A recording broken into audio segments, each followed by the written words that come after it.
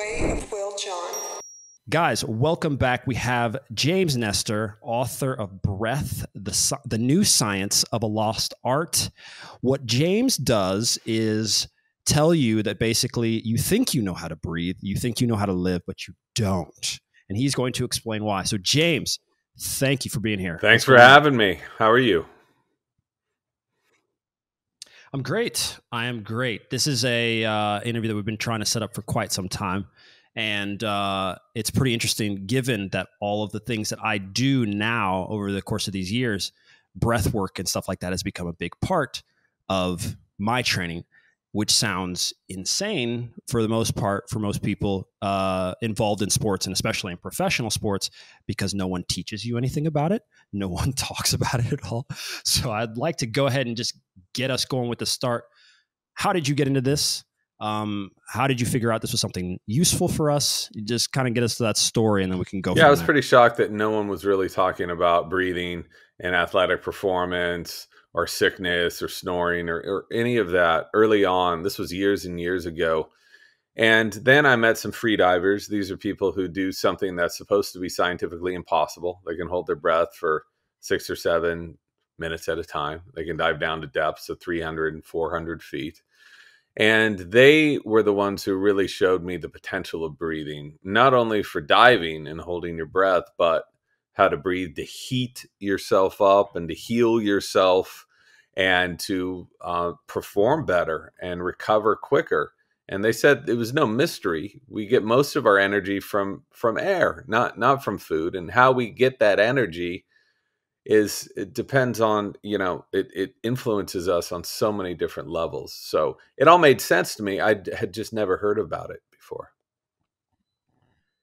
Totally. Yeah. That's the same boat that I'm in now. And I kind of was really interested when you actually wrote. What I like is that, number one, I didn't know that you learned or taught yourself how to free dive.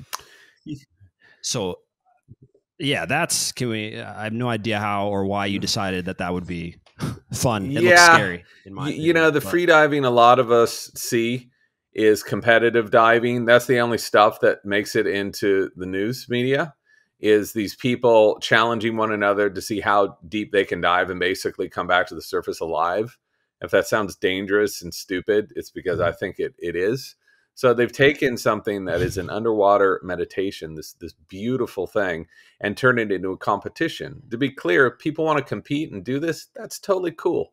I have no problem with that at all. The problem I do have is that is what we understand of freediving. People think about freediving and they immediately get scared and they said, oh, this is some daredevil thing like base jumping. It's not. Our bodies are designed to do this. So once I got to really meet and understand what freediving was about from a bunch of experts in the field, they finally took me under and said, hey, if you're going to write about this stuff, you have to learn how to do it. And this doesn't mean I was diving down to 300 feet, and coming back half dead.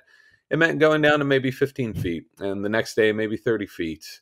And to understand how your body operates in the ocean, to understand what it's like to be in the ocean, be totally silent, and have all this oceanic life come and surround you and welcome you into it. And so that's what freediving is for me. And I just think it's a pity that so many people associate it with this daredevil activity. Yeah. When I've seen it, it's been sensationalized, obviously. And the first thing that they generally will talk about is how someone died, unfortunately. And I know it's happened on a number of cases, and that's what that's not necessarily what gets glorified, but that's definitely what gets picked out. But I'm definitely curious, given that a whole host of the people that are going to be listening to this are involved in sport, and majority soccer players or footballers. What did you, and have you found anything in the athletic world for a structure or a basis for this? Because I personally have not. And if you haven't, or like if you've spoken with any teams, any coaches, any trainers who are just doing some crazy breath stuff that you maybe ran across in your research, if you haven't run across that, is there anything that you could kind of lay out as a very small foundational basis for someone to want to get better at? And what are the benefits? Like, why should I even care? I think that's probably what people may have been looking at, at first. when I looked at the book, it's like I had an understanding of some previous like 𝗏𝗏𝗡, and Wim Hof has become rather popular now. I knew about him way back in like 2012 or 13. I read some random book on it and kind of started with it. So that would be my question, essentially. What have you found in the sports world that's given you, any hope for this taken seriously? What I discovered is that coaches have been using breath training for decades and decades and decades, and it worked incredibly well for so long. Some runners, coaches would have the runners carry water in their mouths. They'd have them take a cup of water, put it in their mouths, run around the track, come back and spit the water back out. What does that force you to do? It forces you to breathe through your nose, because when you're breathing through your nose, you get 20% more oxygen. And by getting 20% more oxygen, you think that's not going to make a difference to your performance and recovery. You're crazy. And so this guy, Carl 𝗏, taught runners, he taught opera singers, he taught emphysemics how to breathe better. And he was the one that was brought in for the 1968 Olympics in Mexico City, elevation 6,000 feet. And he's the one who taught the U.S. men's track and field team to breathe properly. And they went out and destroyed everybody. They won more medals than any other track team ever. And they did not need to take oxygen before or after the races. Every other team was. They didn't need to, because they knew how to breathe properly. So he trained numerous professional athletes, and I'm in touch with several elite trainers right now for NBA, NFL, cyclists, runners, football stars. And mark my words, in about 5 years, this stuff is going to be taught hand in hand with weight training, because we have 11 pounds of muscles that control our respiration, right? We're working out every other muscle in our body, our wrists, our arms, but we're not working out the muscle that delivers us energy, which is absolutely nuts. And you'll be shocked when you start looking at the scientific research at the performance gains that people can get after 4 weeks, 6 weeks, 8 weeks, double-digit performance gains. And it's all right there in the literature, but for some reason, we're focused on developing new goos or new powders to eat before you compete, which is crazy to me. Yeah. Well, when you say those gains that they're getting, these massive gains, what are they doing specifically? What specifically? Because you mentioned mouth breathing, and I know, obviously, having read the book, and now I do remember the anecdote of the track, the guys putting the water in their mouths. But when you mention that they're having these gains, what specifically are they? Only just deciding, I just breathe through my nose? Are they not doing any other exercise? They're developing their diaphragmatic movement. So a lot of us, when we get stressed or when we enter into like zone 4, zone 5, like really intense exercise, we tend to default to the mouth. So when you're breathing this way, you just think about the body's physiology, right? When you're breathing that quickly and that shallow, you are bringing air into your mouth, to your throat, to the bronchi, just to the very top of the lungs. That only plays, it's very hard to get oxygen at the top of our lungs. So it doesn't participate in gas exchange as efficiently as the lower lungs. So you're literally just bringing air in and exhaling it. It's like sitting at a stop sign and just idling your car, right? You're not going anywhere with that. So what all of these trainers are doing is teaching athletes how to breathe in line with their metabolic needs. Yes, when you're in an all-out sprint, you have to go for it. It's fine to open your mouth for moments at a time, but you want to be breathing efficiently. Why would you want to be expending energy you wouldn't need to expend? Especially if you're a professional athlete, you need to be operating in the zone of complete efficiency so that you can have energy to run faster than your opponent, to run harder, and to run longer. And that's exactly what breath training really does. So I have a very interesting question. Have you seen some of these there's a lot of products on the market now. A lot of them contact us with hopes that we'll, promote them in certain stuff. And it's been funny because I had obviously before having read your book, I had a different take on those, because you think as an athlete, you take air in, you take air out. What is it like? If I just do that when I need air, I'm getting more air. I thought that was what it was. No one told me otherwise.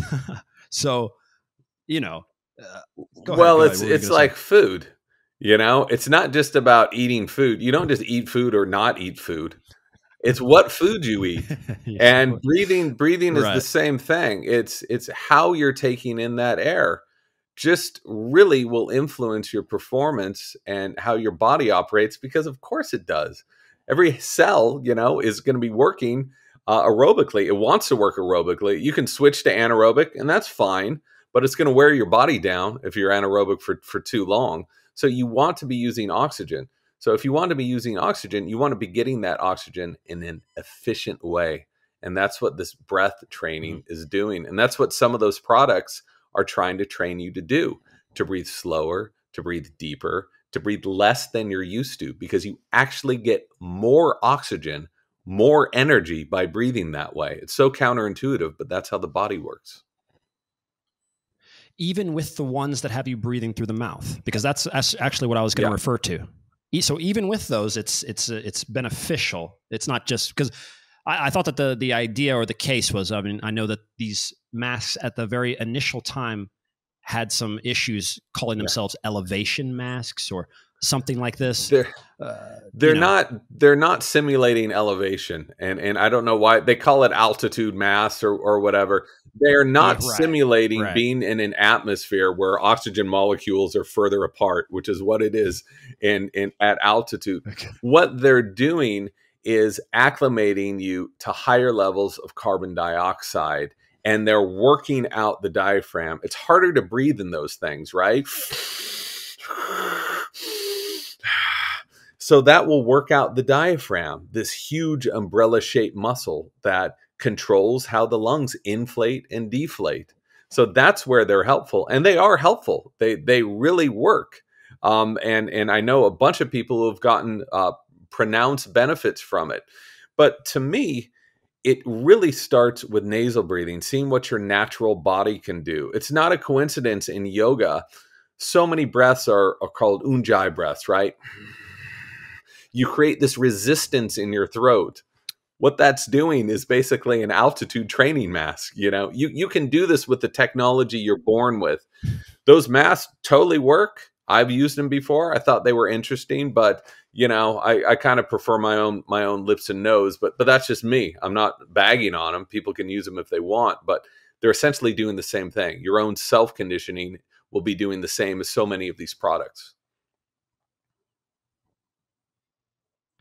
That's that's what I've noticed as well. I would say I definitely tried the mask. I think it's cool. It clearly restricts a certain. I mean, you're struggling if you put it at the strongest level for air training like that, and then taking the mask off and then running. It's like I understand what's going on here, but I would say I'm a little interested also as well because pranayama is part of my breath routine. Alternate nose breathing for, you know, I mean, I know that there's all sorts of layers of pranayama, and I mean, it's just essentially infinite, but essentially alternate nose breathing. And what I thought was interesting, I'd love to hear what you found from that. And I know there's been some great research into that, but when I'm looking to develop as an athlete, and I'm looking at like trying to speak to these guys about why it's important and why they should maybe try and give this a go. There's so much out there for them to dig through. There are different benefits to different breathing practices, though. No, I mean, it seems as if maybe what you're training for as a free diver is different than what someone who's just sitting and, you know, holding. Yeah, that's exactly right. And I heard this from a free diver early on. She said there are as many ways to breathe as there are foods to eat. And just as you would eat certain foods to allow your body to better perform at different levels, you would breathe in different ways. So there's no blanket prescription for everybody. And that's what was so confusing when I was first researching this book. You know, I was buying these pranayama books, 400 different methods. They all have these crazy names. I'm like, cool. Where do I start? What do I do? Yeah. So I tried to focus in the book. It's, you know, the center of the book is like, okay, here's how you should breathe if you're an asthmatic, if you're an ultra marathoner, if you're a cyclist, whatever. Everyone's going to benefit from breathing through the nose. It doesn't need to be all the time. I'm talking about habitual breathing needs to be through the nose. And especially for aerobic training, for running, nasal breathing is so far superior for so many reasons. We can get into that later. Another thing you need to do is to breathe deeply. Deep doesn't need to be big. It's not like when you breathe through the nose is this natural buffer, so it slows down the air. There's your altitude training mask, right? This naturally slows down the air, and it makes it harder to exhale that air. That's good. That allows your lungs more time to extract more oxygen. So that's why we have this thing, and that's why our nose is filled with all these different structures. Our mouths aren't. I can take a huge breath like that. That doesn't mean it's good. That doesn't mean it's efficient. I can use my mouth in an emergency if I get popped in the face or if I can't use my nose, but that doesn't mean I should be mouth breathing. And there's so much science supporting that, you know. So after you've gotten that nasal breathing and you're breathing slowly and deeply, you can start to focus on breathing less.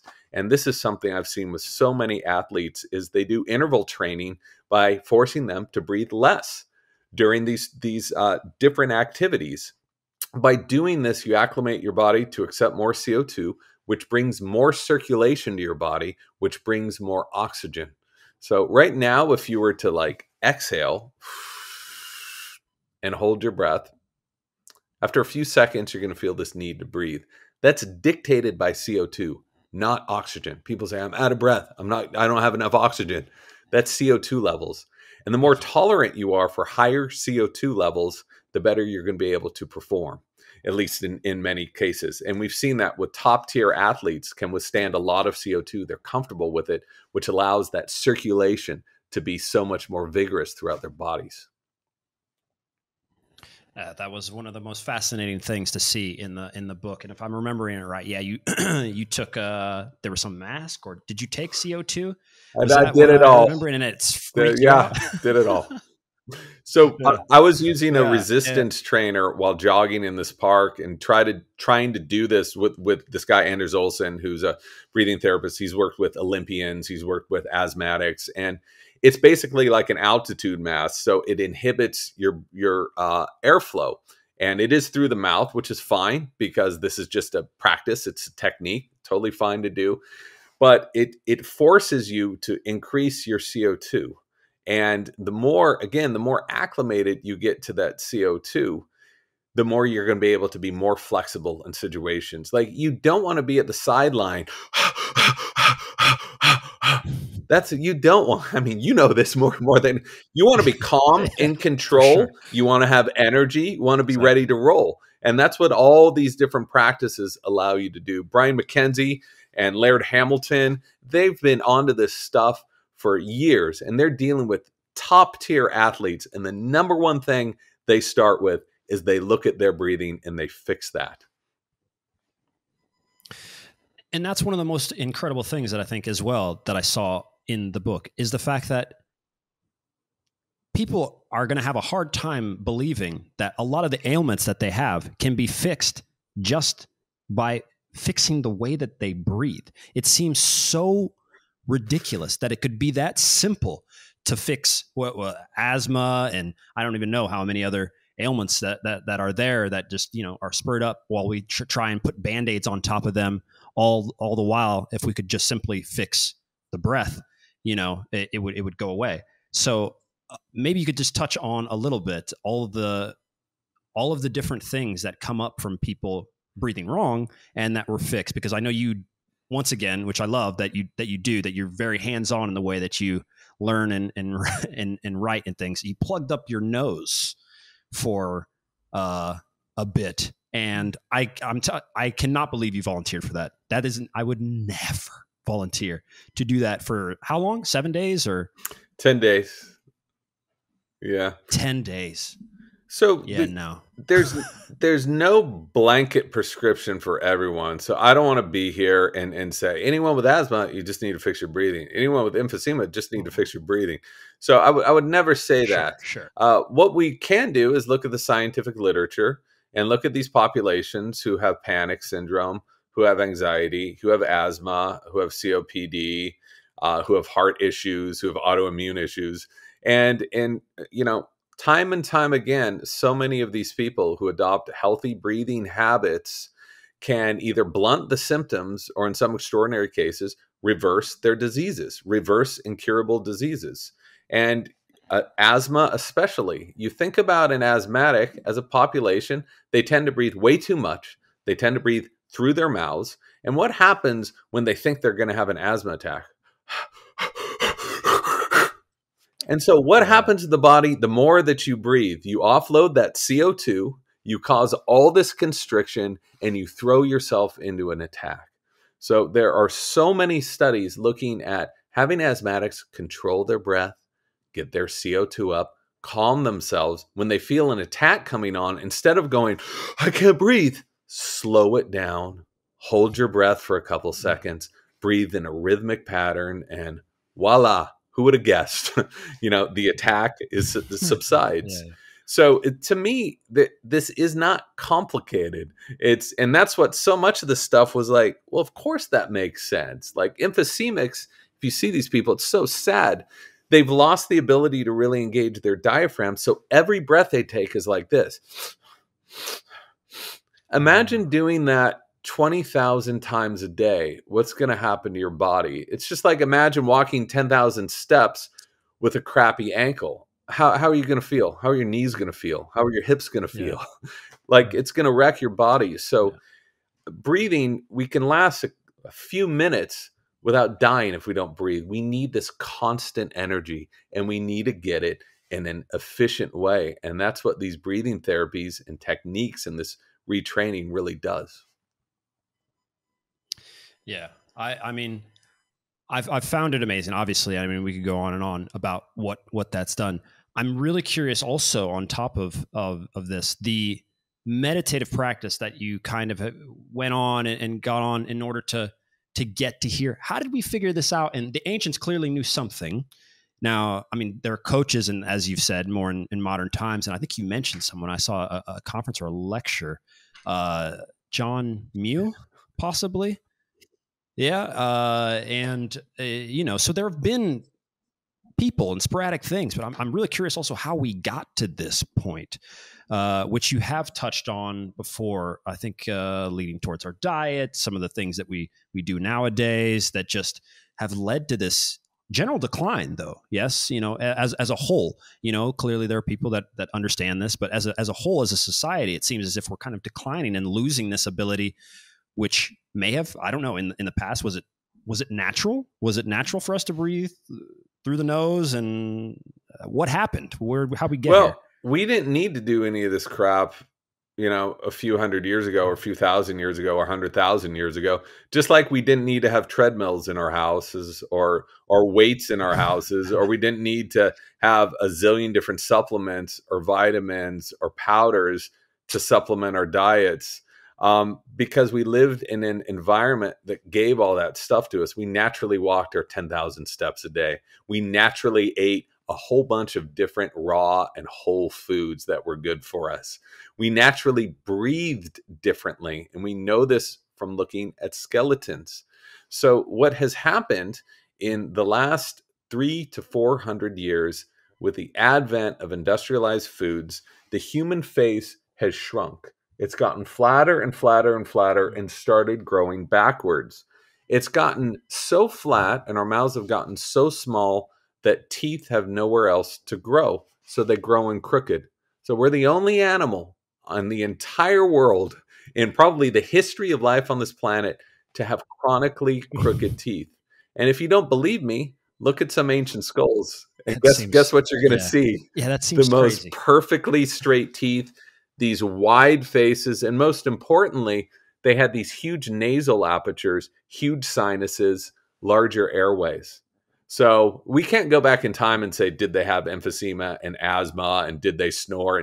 But we can look at their skulls, and from looking at that, just looking at physics, the physics of that, they would have had significantly fewer chronic respiratory issues as we did. And so, you think that humans, that all life is just getting better and stronger and fitter.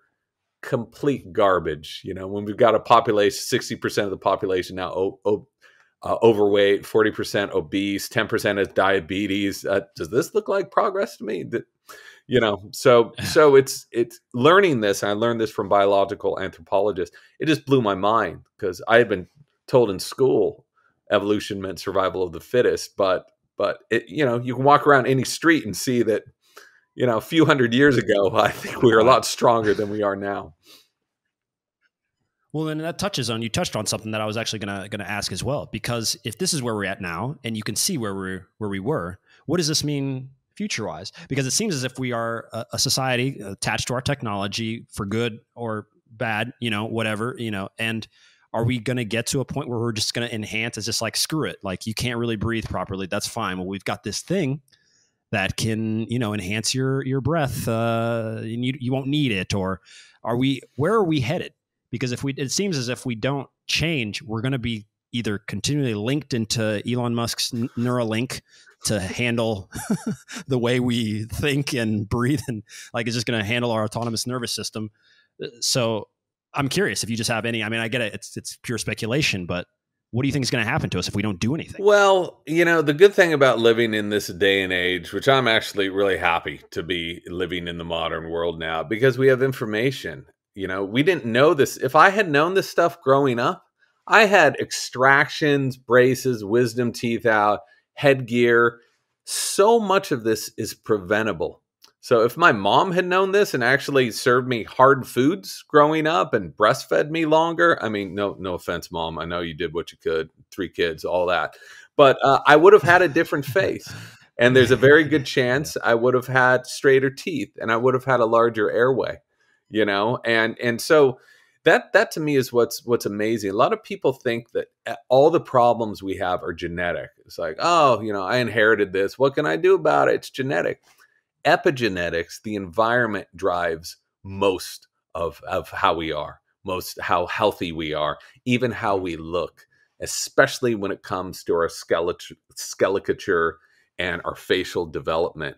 So much of that is driven by epigenetics. So if with this information now, people have a choice. It's like, yeah, you can feed kids Gerber and soft foods and smoothies and all that, or you can have them eat the foods that humans ate for the last 2 million Right. years. And you're going to have a different facial structure because all of that stress, right? You're going to build bones, you're going to build muscle. So it's an exciting time to me, that we have ways of getting information and fixing the problems we've had before. And we also have outlets like your show, like other podcasts where people can get this information. And I definitely want to touch on the food aspect of things, because just like the mouth contraptions that we were using to run, and the mask and stuff like that, the jaw thing, I'm not sure if you're aware of what's going on right now, but in TikTok, there's some new craze going on right now with some sort of jaw thing. And I continue to see this. And I don't know if you've seen some of the new jaw clenching machine things. They look kind of, I mean, you look weird. It's like you got this ball in your mouth and you squeeze it. And there's this one guy, he's really famous on Instagram, just chewing away at it. And I get it. Like that's helpful, but I'm sure probably, yes, like you're saying, if we just eat the foods that would generally give us this and don't eat smoothies every day, you'd probably be all right, or we would be all right as a society. But are those things cool? Have you seen those? Do you even know what I'm referring to? A lot of what we're developing right now, including what's happening in medicine, it's just mimicking inputs that we would have gotten in a natural environment. So instead of actually chewing food, now we're putting rubber balls in our mouths to simulate chewing food. And why are these people doing this? Yeah. Because it gives them this sculpted face, right? These broad cheekbones and these hollow cheeks, which you see on models all the time. That's cool. Right. That's fine. If people want to do that, they're free to do that. But it's just so ironic that we're going so far out of our way and we're spending so much money to just mimic these other environmental inputs. You know, if you don't want to chew for 3 hours a day, you can chew gum, really hard gum. That works. But I just want to mention one thing about, it's called Jazzercise. And there's another product where you're supposed to bite on it like this, and you do this. I've talked to about a dozen dentists, and they are predicting a mass epidemic of temporomandibular joint issues because of this. If Oh you no. think about how you chew a carrot, imagine you're eating a carrot right now, right? You go from one side of the mouth Right. to the other side, to the other side. You're not chewing it with your front teeth, Oh. right? Our faces, this is just to rip stuff off. Yeah. So our faces aren't Yeah. designed for this. I'm not a dentist, but I've talked to a bunch of them, and they're Sure. just shaking their heads. And they're looking forward to having these people as their new patients in a few years. Yeah. Yeah. Totally. Yeah. It is funny to think that we're actually just mimicking. And that's kind of the thing. But I have found that it seems overall in a lot of the things, and I'm a huge meditator. It's one of the things that I picked up from my mom years ago. There's this, we have a tendency to break from nature and kind of ignore the cyclical patterns and the ease with which nature finds a way to do this. And in the fact that, like you're saying, no other animals got crooked teeth. Like, we should just look at what's going on here. There's enough. If we're the ones doing it, what are we doing wrong?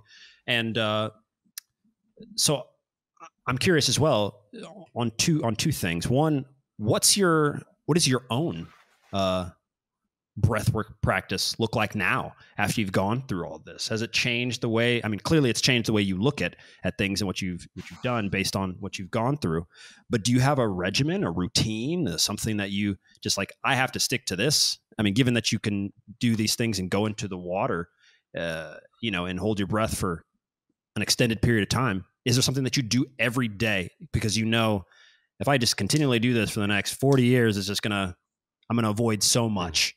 Yeah. So the first part of that, you think about nasal breathing in other animals. So check out a cheetah stalking prey sometime. Check out a horse at a full sprint.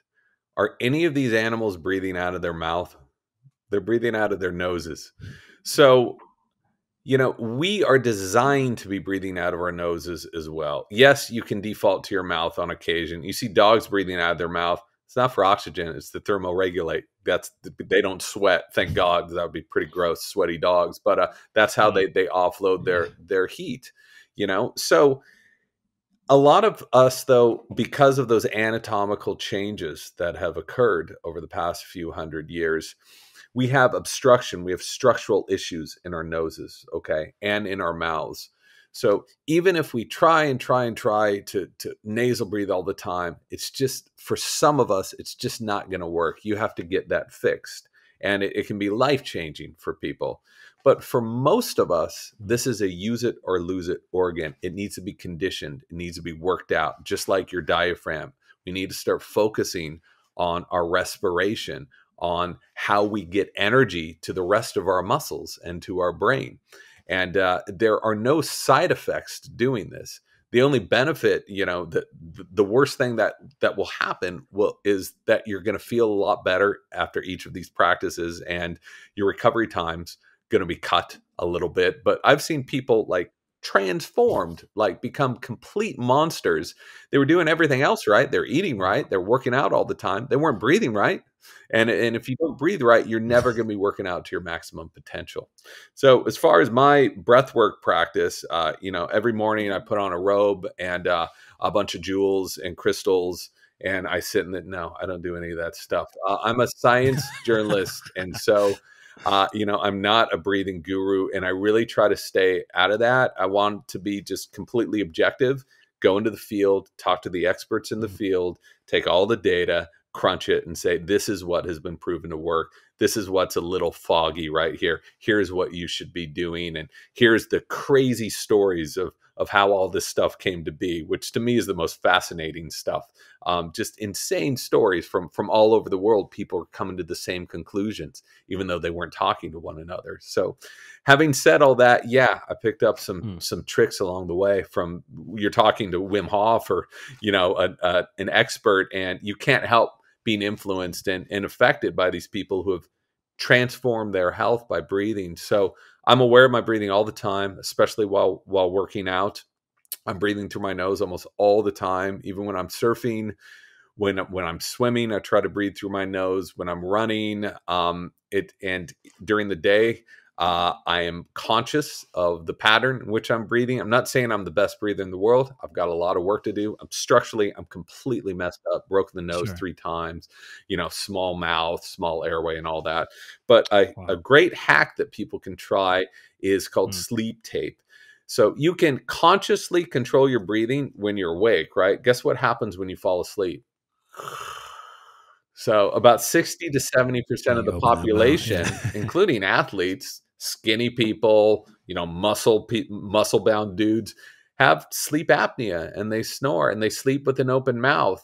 This is bad news, because if you're sleeping with an open mouth, you're exposing your body and your lungs to everything in your environment. If you're in a city like I am, that's dust, that's mold, that's pollution. So I use a little piece of tape about the size of a postage stamp here, and I put it at the center of my lips. And that's the technology. It's supposed to come right off. Wow. That's good. I don't want anything to hold my mouth closed. It comes right off. It's just to guide you to keep your mouth shut at night. And I can't tell you how many people have written me. Hundreds and hundreds of people have written who have just said, this has changed my life. Some people say, I no longer snore or have some forms of mild sleep apnea by a little piece of tape. Again, doesn't work for everyone, not a blanket prescription, but what's the worst thing that can happen? It's free, it's easy. Yeah. Yeah. Those types of little hacks, are right on par with the entire idea of obviously breathing, just changing your life.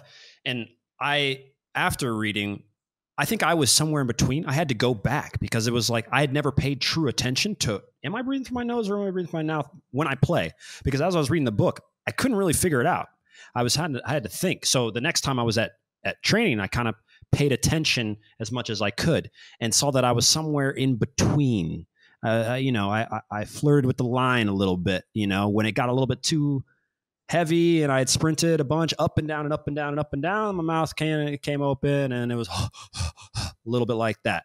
And so I can happily say since then, I'm a nose breather. And it was awkward at first. It was definitely awkward. It's more awkward. And other athletes will have to, maybe you've heard from them, but after sprint, when you sprint and you just put in that really, you immediately think about getting air in once you stop sprinting, especially if it's like 100-yard sprint. And so it was really strange for me at first going, and I remember also thinking, I extended that. And then when I got on the bike, because one of my favorite techniques to get leg endurance for footballers is the bike. It's resistance training on the bike. It's brilliant. You can train like this and it truly just, can take you to another level. But I was constantly breathing through my nose at that time, especially when I was really, doing this type of training, and it was awkward. And then now I don't think about it at all. And I know, along with the other things that I ramped up thanks to the book and thanks to the information and all the things that you found, my breath work is, and I know it sounds crazy to say, but it's easily equal to a training. And I don't know how to explain that, but I know that I could probably do some intense breath work for, let's say, the longest I've probably ever done it just in a sitting meditative practice type of way is maybe 90 minutes. But I know that doing that extended over the course of, like you said, weeks or months even, it's equal to some training, if not better, because you get more efficient as you go along. And then when you actually do run, it just seems like nothing. It's just the way it is. So I found it, one of the biggest and best things for a career that's gone on this long. I can't remember very many things that I can say that have been revolutionary in that sense. And this will be the very first time that we've talked about this on the channel. And I've actually waited because I wanted to get more input from you in order to back that up, because it seems strange for this guy who's a soccer player trying to tell a whole bunch of people who are also trying to get better, like, hey guys, just breathe correctly though. Breathe correctly. So that's my hope. For training, it's, you've already built up your muscles, right? You don't need to work those out every single day. What you do need to work out is how you're delivering energy to those muscles. So this breath work is a cardiovascular activity, right? An analogy is probably a lame one, but it's like a car. A car doesn't need to move its wheels all the time to be conditioned, but you should be lubing it up, changing the oil, making sure the timing's just right. Because if the timing's off, it's not going to be working as efficiently. And that's what breath training is doing. It's getting the timing right of your diaphragm to sync it in with your heart rate so that you're working at the state of coherence. And when things are working at a state of coherence, they're working at peak efficiency. And I just want to be totally clear. I'm not saying never breathe out of your mouth. If you're about ready to score a goal and things are hairy and you're in overtime, do whatever the hell you need to do to get it done. Exactly. But I am saying, just as you mentioned, like sometimes you'll default to that. Totally fine. Bring it back. Why do you want to be expending energy when you're not in that all out mode? You know? And so that's what I think is so important is once you become conscious and aware of what breathing can do, of these different steps you can take, then you can use it to help control the functions of your body and your energy levels throughout a game and throughout everything else. Yeah. And one thing I would definitely want to add with that, and I'm curious if you know anything about this, but I would feel, I feel as if my mental acuity, my sharpness increases tremendously after any of the practices that I do. And I don't know if there have been any tests on that. Is that the case? Have you? Without a doubt. Right now, if you were to exhale to a count of about 6, inhale to a count of about 6, don't freak out if you're a second off or whatever. This is just an exercise. Inhale and exhale through your nose. Just by breathing that way, you are creating more connections in your brain. And we've seen this in numerous studies. So you're able to better take control of your emotions and make logical decisions because you're connecting the prefrontal cortex with the hypothalamus and the amygdala. Okay, we know this. It's been measured. So the idea that people come out of breath work or come out of a workout when they're breathing through their nose, they're like, not only is my recovery time cut in half, and you can see this with heart rate variability, right? But you're clear of mind. And the reason is when we overbreathe, when we breathe over our metabolic needs, we cause that constriction, right? And we cause a constriction of blood flow to the brain. It makes it harder for the brain to get blood. So if you go into extreme hyperventilation, blood flow to the brain can decrease by something like 30 or 40%. That's extreme hyperventilation, right? So you can take that in various gradations. If you're breathing more than you need to, you are hyperventilating, right? You're offloading that CO2. You're denying the brain its proper blood flow. And so, again, it's simple biology, but so few of us really recognize this or appreciate it because we assume that breathing more means more oxygen to the brain and body. Not the case, as you have certainly found out for yourself. Totally. Yeah. And it's been incredible. And I'm a little curious as well, since you touched on it. You touched on it once before, but we didn't go deeper into it. You mentioned that our airways had shrunk or were shrinking because of the way that we're breathing, or necessarily. And did you say that the nose, or maybe I saw this in another interview of yours, that the nose muscles deteriorate when we don't use them? Because it sounds like that's not something that you really would have to work out. I mean, I get everything that's a muscle can be worked out. That logically makes sense to me, but it doesn't necessarily make sense that if I don't breathe all the time, or that if I do breathe more through my nose, is it my nose specifically that makes me, my nose muscles that are making me better, or what is that? What's happening there? That actual mechanic of changing the way that I breathe through my nose. What's going on there? So when I was I'm in San Francisco, so I'm pretty close to Stanford University, which has this incredible medical library. I spent a long time there digging through the stacks, but I also got to be friends with the chief of rhinology research, this guy named Dr. 𝗪𝗪𝗪𝗀. So he's like the top of the top He knows everything about the nose. And he has this office in this lab. He's the one that did the experiment, the 10 days nasal breathing versus 10 days mouth breathing. We compared data sets. But in his lab, across from it, I was talking to a breathing therapist, a doctor of speech-language pathology. And I was talking to her about mouth breathing. I said, I've been breathing through my mouth like I think my whole life. My face is messed up. You know, I was getting constant bronchitis and pneumonia, even though I was working out all the time, eating all the right stuff. And she's like, yeah, I was too. And so she went into her files and looked at a bunch of people who had laryngectomies. This is a hole drilled in the throat, right? Because they had cancer or some other problem. And she found that between 2 months and 2 years, their noses were 100% clogged. 100%. The tissues closed in. So she's like, I think the nose is a use it or lose it organ. She herself was slated for surgery because she was a mouth breather. She's like, I'm going to just try to breathe through my nose all the time and see what happens. Her nose completely opened up. So we have erectile tissue in our nostrils, right? It's the same erectile tissue as you know where. And it can engorge with blood and stuff up, or it can dilate and open up. So it needs to be conditioned. It needs to be used. And if you look at how many of us, especially in allergy season, are just like, oh, I can't breathe through my nose. So the more you're breathing through the mouth, the more the body is going to adapt that and think that this is the normal way of breathing. And so all of these systems will start to shut down, which is why you need to train nasal breathing just as you would train anything else. I can't tell you what a difference it is to your body, nasal breathing versus mouth breathing. Hopefully I told you a few factoids, but there are innumerable functions that the nose serves in.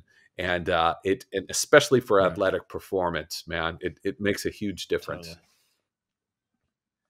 And that's another thing that I wanted to touch on, given for athletic performance. You talked about, clearly there was the exercise of putting water in your mouth and then maybe running 400 meters or however long the sprint is, but trying to take less breath. I'm curious about that and how that actually gets incorporated into training for people, because it's kind of like, and I think you maybe touched on it in the book as well, with cyclists possibly taking less breaths per time, or how could someone kind of regulate that? Because that to me is something that I haven't tried, which sounds kind of cool to see if like, oh, can I do these 2 shuttle runs on 1 breath, or 2 breaths, and then recovery time, like on 2 breaths or whatever. It's interval training, it's like HIIT training, but for the cardiovascular system, for breathing. So it's complicated. You need a coach. You can read books on it. Patrick 𝗦𝘂𝗯𝘀𝗰🙂, he works with so many top athletes, works with asthmatics. I mentioned him earlier. He has a 500-page book on how to do this with every possible lesson you'd need.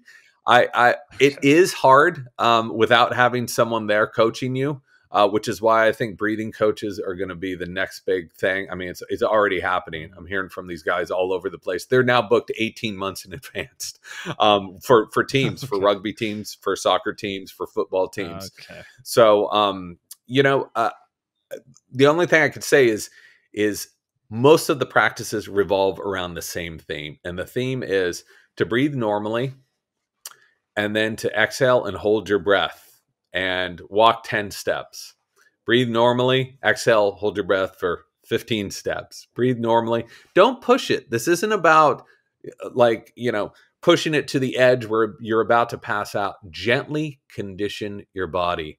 And another thing these guys told me is they said they have their athletes work out to the level where they can breathe correctly. If at any time their breathing becomes dysfunctional, dial it way back and only work out to where you're breathing correctly. And then once you build that base, you can push it, and you can push it a little further and a little further. And that's how they're building just these monsters right now. People were, cyclists are saying that they're skimming minutes off of their time, and runners have said the same thing. NFL guys, I mean, it goes on and on and on. And again, it's not complicated. It's of course, if you're getting air, your main source of energy more efficiently, you're going to run faster and harder for longer. Yeah, and that's a really key point, and it doesn't just pay. I mean, it's not just applicable to the breath, but what I've noticed as well. Sure, when I was in my early 20s, the idea is, and I mean, all guys probably go through some form of this at all time. It's like if you want to go to school, you think I'm going to read all the books, or if you're going to be you're going to do some, if you're going to get jacked, you think, all right, I'm going to go lift 150,000 pounds immediately. That's the thing that I do. That's how we get into it. But what I've noticed is if you can incrementally apply some of these things slowly, it seems at first, because we have all a tendency, we want to go from 0 to 100. We want to go from fat to fit, or, from skinny to jacked in 1 second, but it doesn't happen 1 second. And it truly is pretty much applicable. I'm sure you've probably seen this as well, to almost everything in your life. You rarely do you go from not an author to having a well-selling. That's not how it works. And so we have a tendency to do that. And just anecdotally, really funny, one of the other guys in our company who has not been playing lately wanted to do 1,000 push-up challenge. He has not been doing push-ups for a very long time, and he's just gone back, and he just had a kidney stone procedure and stuff that was just an awful 2-month. It was an awful thing, and he wanted to do 1,000 push-ups in a week. Well, I'm training right now and doing that. And when I heard it, I said, that's great. I'll do it with you. Not thinking he hasn't really been doing it. And so he didn't really get up. Obviously, yeah, he got real sore real quick and all like that. And that's what happened. So I would imagine that guys that are wanting to get into this and they're listening to this, it's totally fine to just start with one small incremental change and go from there. Yeah. Right? And, when you're young, you can get away with anything. You eat whatever, you got energy. When, right. If you want to play a long game, you got to start taking care of stuff and being a little more reasonable with it. There's this interesting study by this guy named George Dallam. I think he was a ultra marathoner and also a researcher, where he converted athletes to breathe through their noses, and then had a control group who was breathing through their mouths. And it took so long. And that's why so many people are turned off by this. People may be hearing this and they're going to go out and jog, try to breathe through their noses. They're going to say, this sucks. This is terrible. I can't do this. And the next day they'll try it and they're going to say, it still sucks. This can take weeks or even months. I mean, that's what they're finding, months of acclimating. But once you get there, once you get over that hill, you're going to see some profound changes. There's a very good chance. And his runners that he trained in nasal breathing, they were able, after 6 months, he followed them the whole time, they were able to work out at the same level with 20% less respiration. So they were able to exert 20% less energy breathing and work out at the same level. So you could use that bonus 20% to, guess what? Kick your competitor's butt. I mean, that's what it's all about. Yeah. Also, I just want to mention one other thing with the long game. You look at all these a lot of NFL guys, right? They're jacked up for a couple years. They're young. They're pushed to the brink. Right when they retire, they have metabolic syndrome, or they get diabetes, or they're completely sick. Yeah. That doesn't seem like a good plan. Or you can look at Tom Brady, right? Dude's 42, 43, but he's very careful about his training. He trains in a calm way. He builds his base, and he just won the freaking Super Bowl again. So take your pick. Which path do you want to go down? Yeah.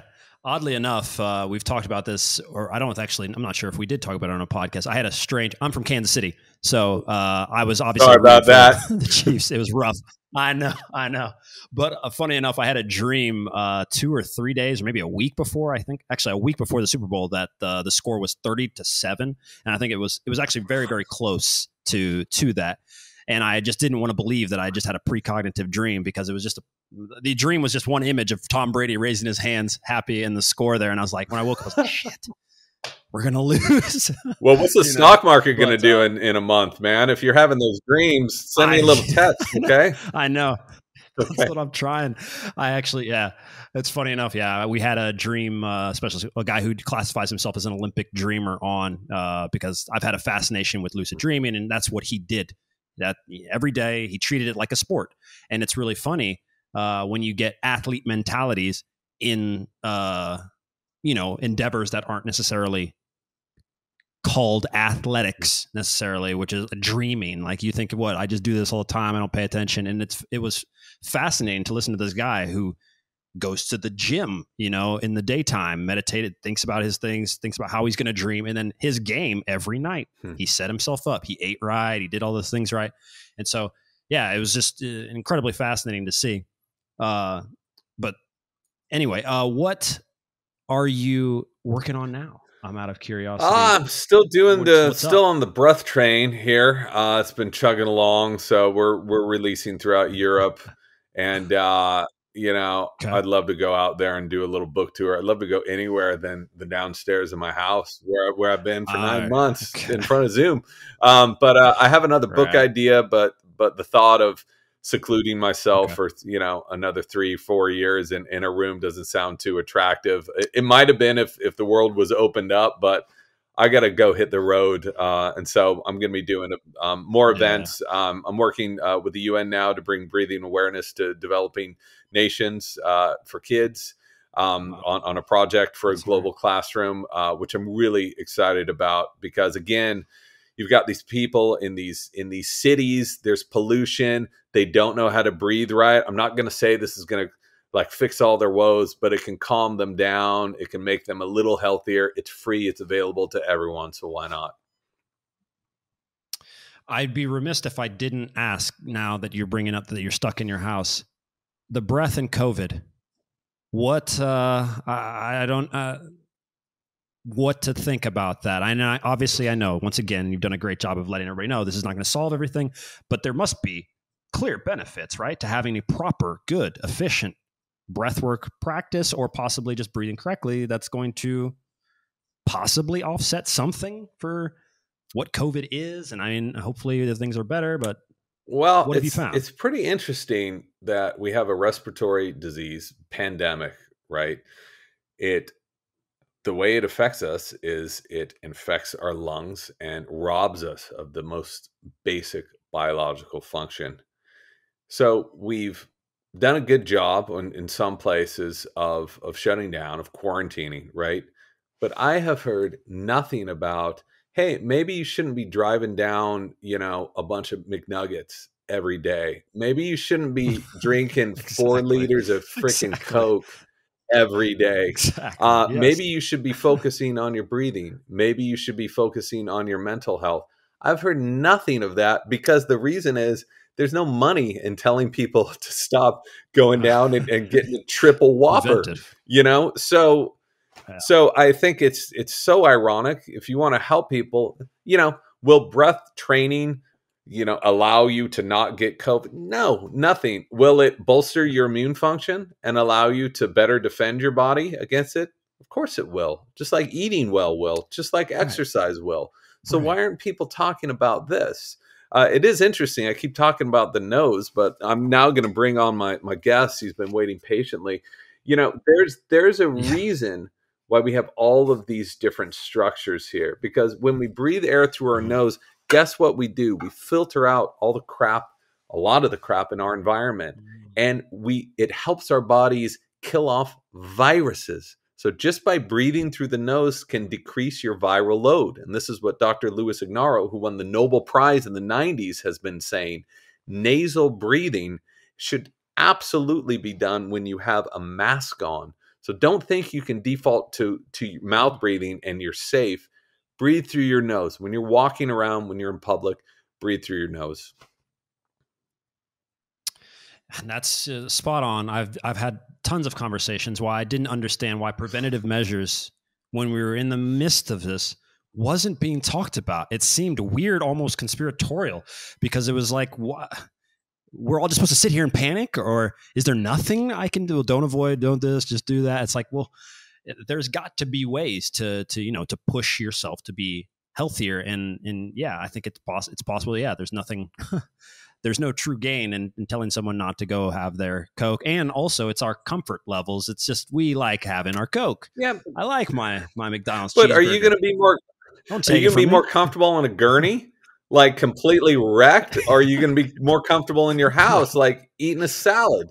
So this is the stuff I just find is insane, is like, even our government can't tell us, like, maybe this is a good time to take care of your health, to focus on your breathing, to try out meditation because you're in your house, all these things that are free. And instead we hear zero about it. And, because they're keeping America's fast food restaurants open for business. So anyway, you got me on my soapbox now, but you're on the same soapbox. So good for you.